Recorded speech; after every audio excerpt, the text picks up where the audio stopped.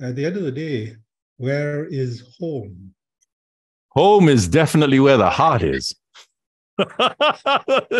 Wipes over your shoulder. She's right here. She's that right leader? here. Home is where leaders dictate. Yeah, she's right here.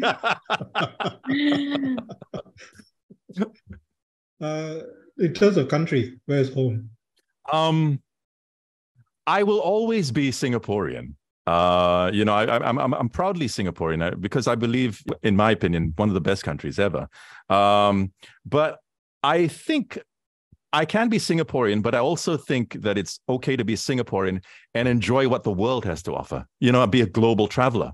If you have the ability to, then take it. Go out there, live a little bit, go to another country. You never. I'll be like Anthony Bourdain. Do things that you never thought you would do. Go out, go to another country at 4, go to a bar at 4 o'clock in the afternoon or something, and talk to someone that you wouldn't talk to. That kind of thing. You never know what life can put up in your way, and you might, you might strike out and say, you get nothing in common with the person, or you might actually find out that he's got something to say, and then you can trade on these differences and find something that connects the both of you. And the only way to do that, I think, is to be brave and to take that leap. You have to go out there and find other shores, but you need to have that.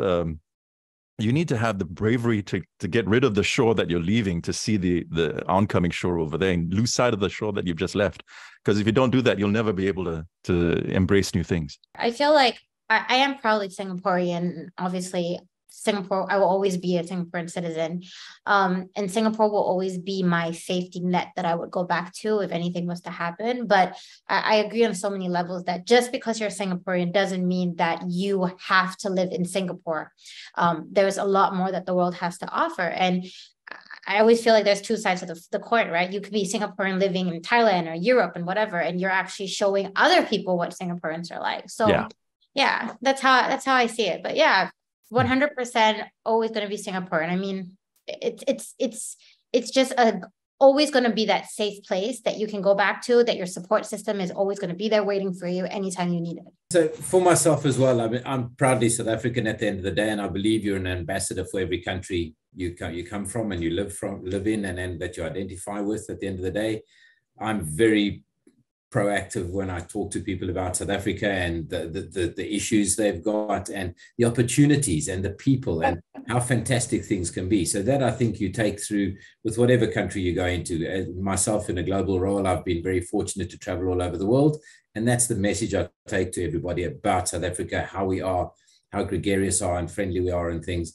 But I'm also on the other side looking at the world in that I'm enjoying these different cultures, learning about them, understanding them.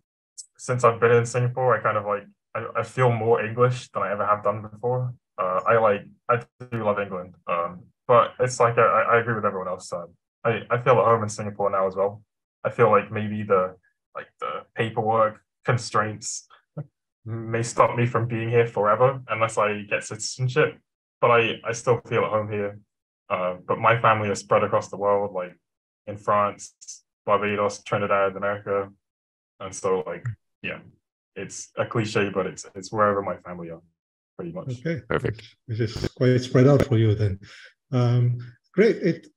Hamish, Nicole, Mark, and John, thanks. It's been quite an entertaining lunch chat. A lot of things to pick up on for the different places that you've lived. But it's all an adventure, right? So open your mind to it, accept it, take what it comes. If you go to a bar and talk to somebody and they say some interesting things like, give me your wallet, you should also take note of that and be cautious. Enjoy life with some caution thrown in as well.